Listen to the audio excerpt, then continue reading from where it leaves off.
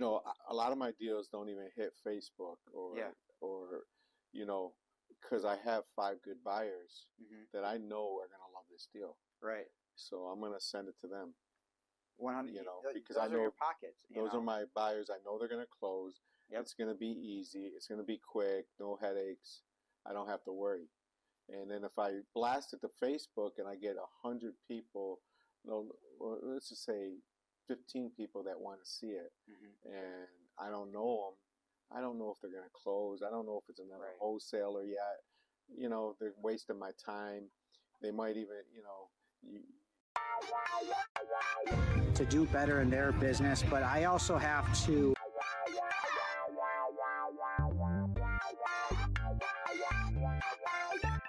I don't know how to do it.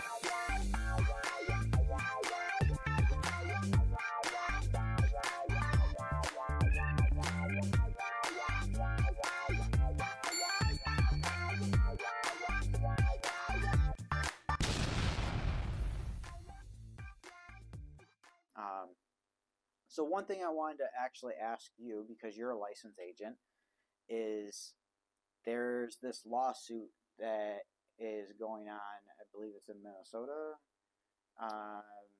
Maybe I'm wrong on that, but I'll check on that and I'll have it on the screen on which state. But I forget what state it was. Yeah. But there's this lawsuit going on where NAR. Thank you. Where NAR is being sued and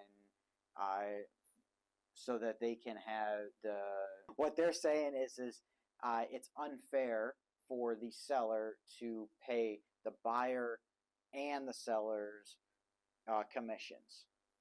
So what is your opinion on that? Well, I think, I'm not really the one to talk about exactly what's going on there. Right. But my broker knows it really, really well. That's her side.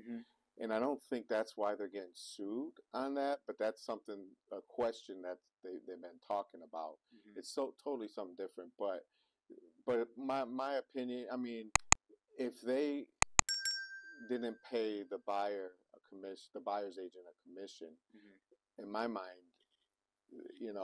then the seller's agent, whoever lists the house is going to make the money. Right. It's still going to be 6% at the end of the day. Right. It's not like it's going to go down to 3%. Right. It could be 10%. It's what they agree upon. Exactly. But the customary percent that people think is, it's 6%. Right. Right. And so that's usually what it is. And people think, I could sell my house without it. I could do this. I could sell it on my own. But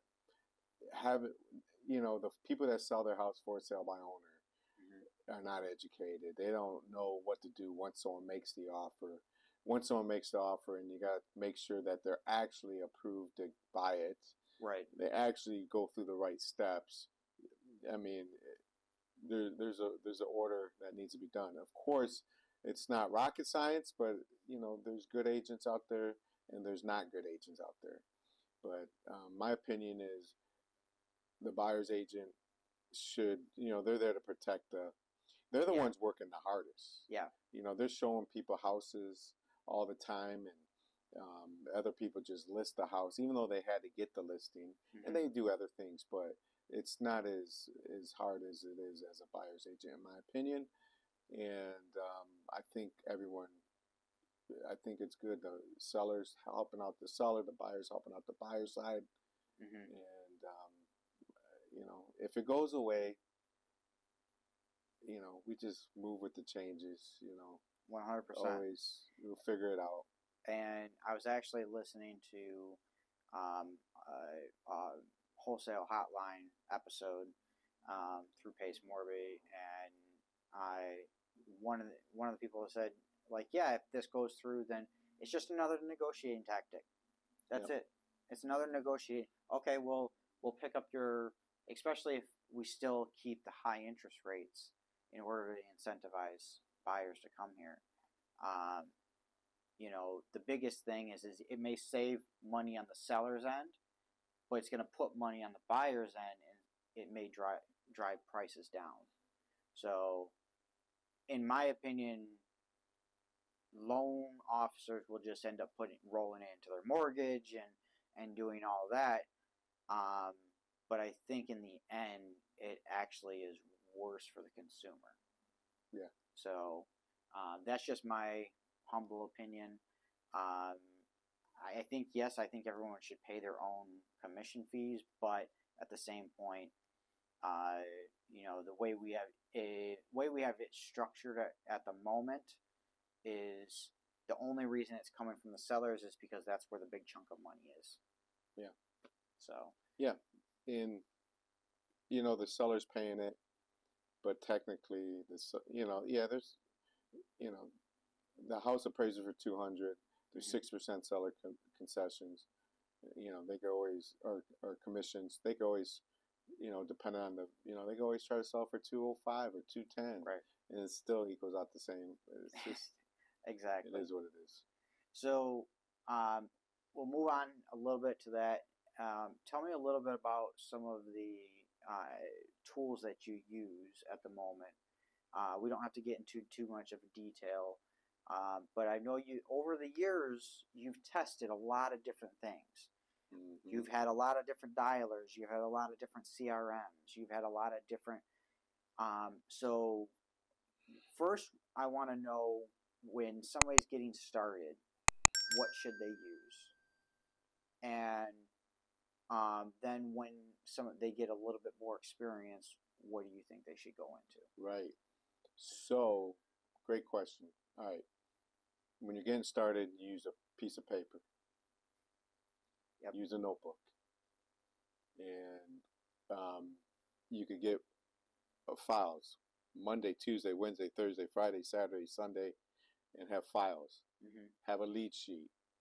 And when you need to call it back on Monday, you put the lead sheet in the Monday file. Okay? Every day, this is what I used to do. Every day I look in the file, mm-hmm. go through it, and then I put it back. And then if I don't reach them, then I'll put it in tomorrow's file to call. All right? And I just kept doing that in my file folders. That's how I used to do it. And you could use a Google Sheet or Excel. Mm-hmm. That's another way of doing it. To me, that is the easiest way. Sometimes I wish I even go back to that. All right, that's the type of person I am. There's so many different CRMs. Podio, REI Simply is great, but it's like $1,000 a month. I use Zap RE. It's a newer one. It's a local guy. He's building it out for me. It's gonna be awesome. And once I got it rolling, I will bring it out to you and everyone else, and I'll have affiliate link to it. Yep. But you're gonna be able to do everything from it. Okay, everything. Name it, you can do it. Mm-hmm.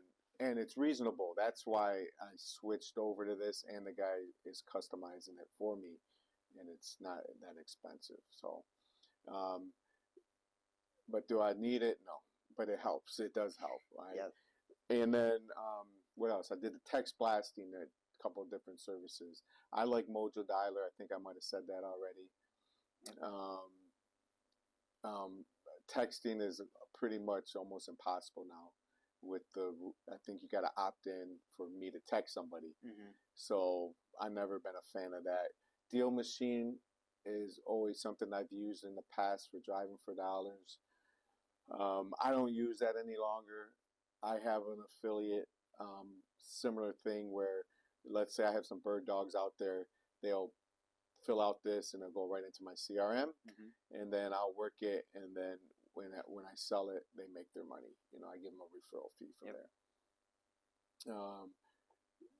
Postcards or just handwriting postcards is a good way of doing things. I think that, what else? What was that I missed? Yeah, just any other system. What do you use? So we've talked about that. That's all about how to reach the sellers. But now, what do you use to reach your buyers? Yeah. So buyers, man, the key for buyers is organization. Number one, you got to organize it. My first 4 years, I didn't organize it. Mm-hmm. Okay. Now that's another reason for my CRM. It goes right into there. I got a link, send it out. If you're a buyer, It goes right into my system, and I could text blast and email blast my deals. Okay, I am getting a website for my deals. That's what he's working on right now. So you could go to tcdealsinventory.com and you'll see my own personal website just for my deals. That's why I have two names. One, TC Deals, my disposition side, and Simple Home Buyers is my acquisition side. That's awesome. Okay, So yeah, so Simple Home Buyers, that's what the regular sellers see. That's what everybody else sees. And TC Deals, that's what your buyers see. They know TC Deals. Also, he does have a free Facebook group called TC Deals on Facebook. TC Deals Detroit. Yeah. TC Deals Detroit. So you can be able to not only see his deals but other people's deals as well. Correct. On there. So also go visit our Facebook page, Metro Detroit Off Market Real Estate Group. Metro Detroit Off Market Real Estate Group, and the link is in the description, and we'll go from there. So, okay, so camera ran out of battery, or there was a timer on there, so we had to reset. So what I was saying is you told us all about your seller, how you reach out to your sellers, but how do you reach out to your buyers? Yeah, my buyers, or how do I find them and things like that? Okay. Yep. How do you find your buyers? How do you reach out to them? Like, the organization, things like that. For sure. So yeah, being organized with your buyers list is important. Like I was, 4 or 5 years ago, I wasn't organized. Now I'm really organized with it. I have a buyer's link, and I keep them all in my system, so I could text them all at once. I could email blast, and I keep them in different. Like if someone doesn't like Detroit, I want it down to the science. The people that don't buy rentals in Detroit are not going to see a rental in Detroit. Right. Okay. And that way they don't just, they'll just think I'm sending them Detroit stuff. But you could go to meetups and find buyers, number one. There's a lot of meetups, probably 6 or 7 a month around town in this area. All the way, there's a couple in Flint every month. There's one in Ypsi. There's a couple in Detroit, one in Troy, a couple in Troy, maybe 3 in that area. So there's a ton of meetups, and there's a ton of buyers at these meetups. So that's a way. And on Facebook is huge. I'm an old guy. Facebook is for old people. All right. But Facebook for real estate is probably better than TikTok and Instagram, in my opinion, for wholesalers. Could be wrong, but that's what I'm used to. So if Randy posts a deal and it's a good deal, and there's a lot of people on there that says, I'm interested, DM me asking questions, So you could write those names down. You could direct message them, see if you could get their information and get on a phone call. Schedule an appointment to call them. Why not? Find out if they're a good buyer or not. It's a 5-minute conversation. You need to actively be looking for buyers every day. Every day. And 20% of your time in a day should be looking for buyers, and 80% of your time you should be looking for sellers. Because that's it's harder to find sellers than buyers. Yep. Right. So. No, 100%. I agree with that, and even finding the buyers, yes, it's harder, but they are more motivated to buy. They just have to be buy at the right price. Is that right? Yeah, and you could have a great buyer, but they might have 4 projects they're working on right now. Yep. So you got to make a note in your system to reach back out to them. Find out from them, when should I call you back? When will you be looking? Contact me. Give me a 30-day heads up when you're ready to buy again. Right. And then you could follow up with them also, because they might not contact you. So, like I said, you just got to treat them like a seller in that, follow up. Correct. Be right, be fresh on their mind. And just like I might have said, if I repeat myself, I'm sorry, but you should, you know, a lot of my deals don't even hit Facebook or, you know, because I have 5 good buyers that I know are going to love this deal. Right. So I'm going to send it to them. 100. You know, because those I know are your pockets. those are my buyers. I know they're going to close. Yep. It's going to be easy. It's going to be quick. No headaches. I don't have to worry.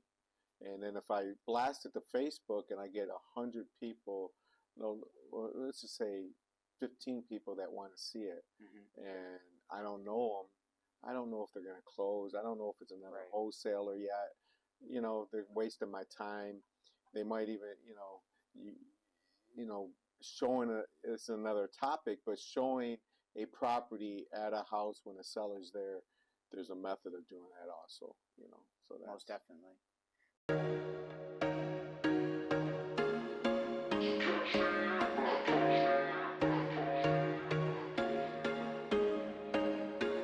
There was once a day that I would pray for you. I'd go and misbehave just so you'd notice too. Sneaking looks up and down from across the room. And damn, what a hell of a view.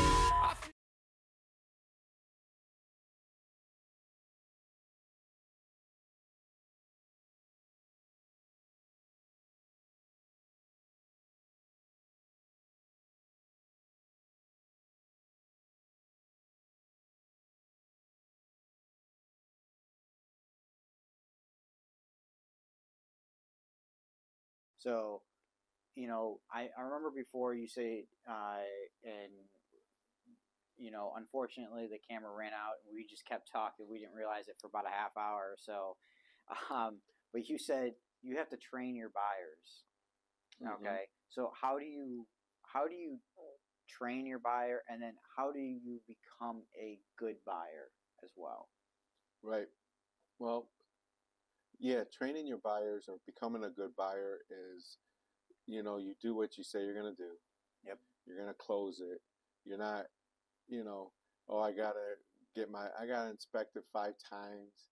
You know, when training your buyers is you send them a deal and they seem to be interested. I might tell them, look, you got a 24-hour head start. Yep. You know, if I don't hear from you, if you're interested or not interested, I'm going to give you a 24-hour head start. Doesn't mean they have to buy it, but because it's got to work for them. I don't get mad if they don't buy it because it just didn't work for them. But the buyers that buy a lot, I might give them a head start. You know, and it's all about communication at that point. You know, wiring the money. Nothing's like going to, you know, getting it ready to close and you're waiting on the wire. My seller signs, I want the wire to be in the bank account so my seller could get their money at closing. That's very important. That is very important that the seller gets their money at closing. At closing, yes. They don't want to wait for 2 days for the wire to come through because something happened with because you're doing a 401k transfer or whatever the case. It's coming through an IRA. They're overseas and it takes a few days. We got to know that stuff ahead of time. Yep. And working with the right title companies. You know, there's a few good title companies out here. I've worked with more than one. Right. So I remember, you know, the thing is before we were talking about the tools that you use, and if I repeat myself, I'm sorry. You know, but you are an agent, right? Yep. And so as a wholesaler, you know, do you think we need to become an agent? Where do you think the Michigan is going to be on that? Yeah, there's all the benefits. You should become an agent. I tell people I'm an agent. I got a license. They could show them my license that I'm an agent. I don't mind that.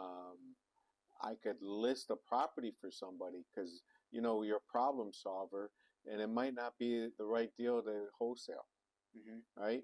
You might do something else. So you could point them in the right directions. And not only do you have that, you have access to the MLS. You can see the history of the property. You can check the comps. You could do so much. Make sure the owner's the owner to see when they bought it last and how much they paid for it. So there's so many benefits of becoming an agent if you're a wholesaler. I used to preach 6 years ago, don't need don't do it. I only use my license to check the MLS. Now I list houses, and if you don't want to list, you could get a referral fee because you're an agent. So there's a lot of good things. And eventually, they're going to make you become an agent to wholesale. Eventually they will, yeah. They're doing it in other states right now, and they're going to make it harder to become an agent. Now it's a simple 40-hour class, and the test is stupid. It's tricky. Some people, it takes them 3, 4, 5, 6 times to pass. And not saying they're not smart.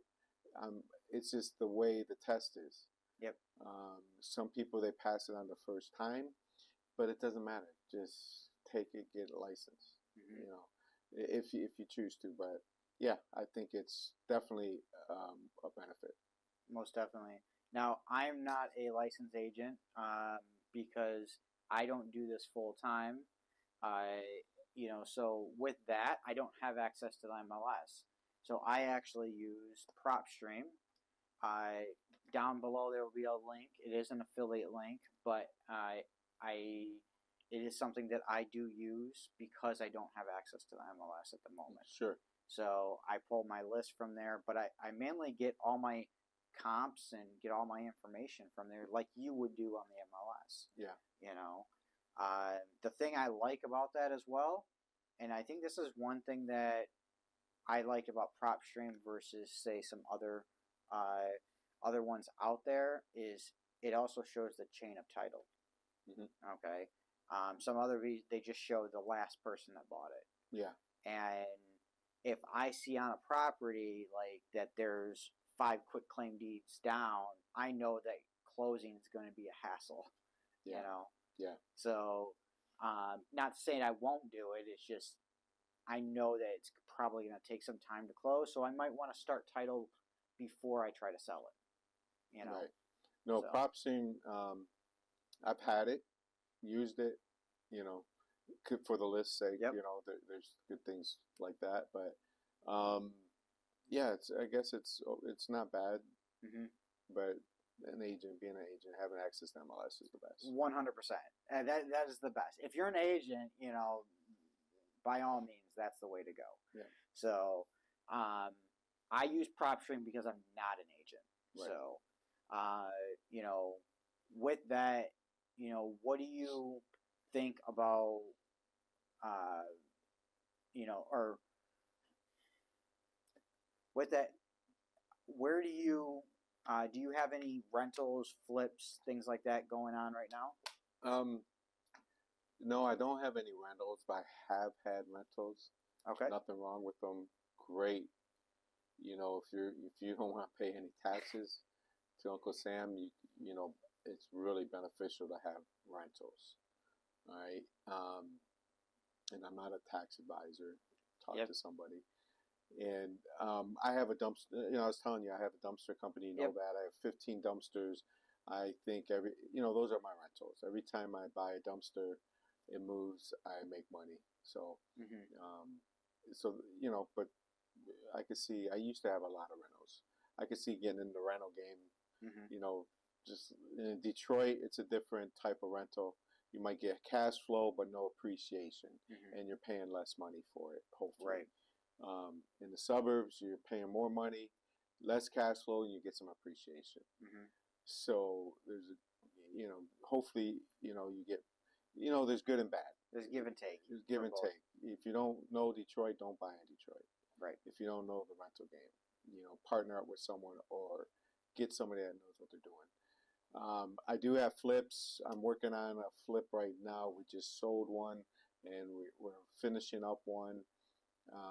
So I try to, I got a partner in my flipping side of the business, and we try to buy 1, 2, 3, at a time. No more than that. When we're almost done with one, we want to be looking for another one. And then while we're selling one, we want to be finishing one. It's a cycle. All right. So, and in the meantime, you hotel instead of flipping.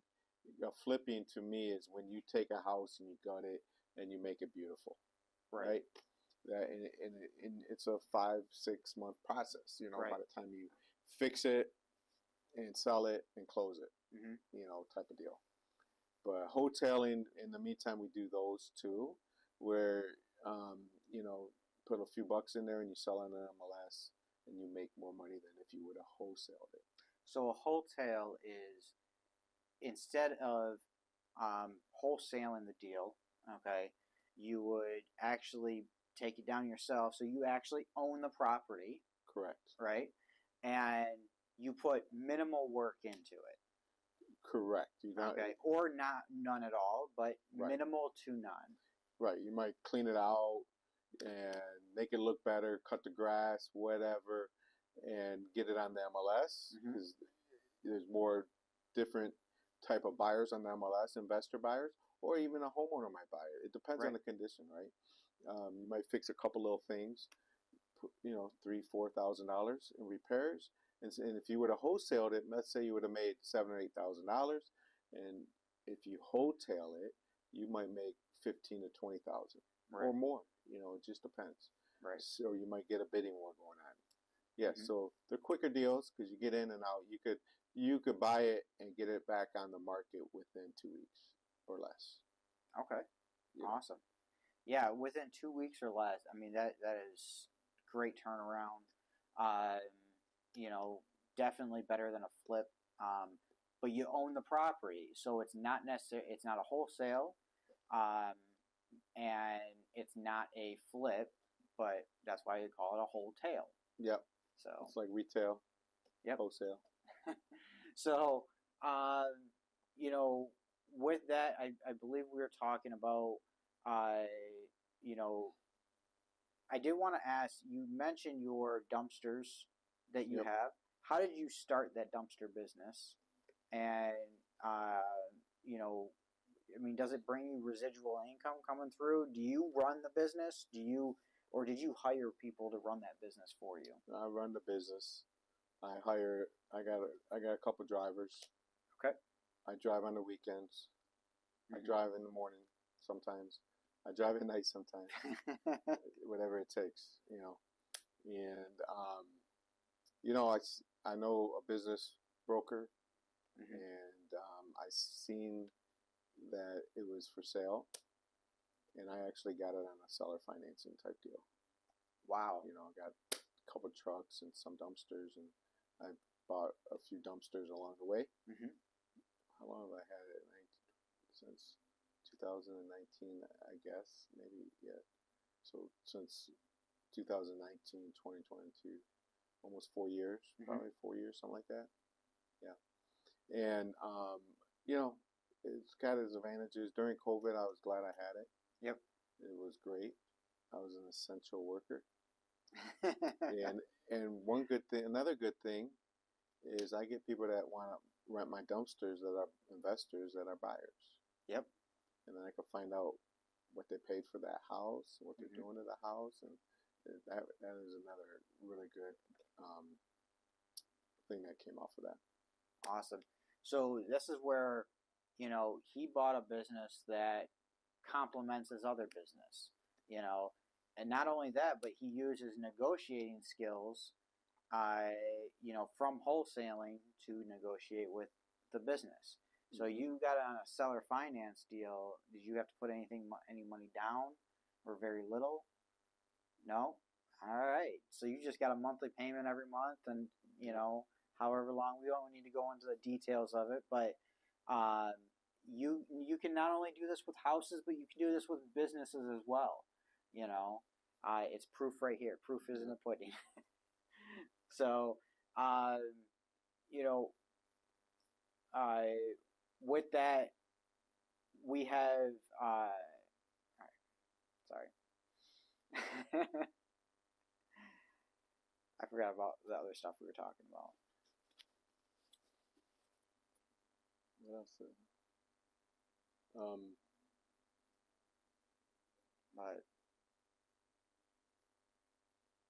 all right, we'll do a closing.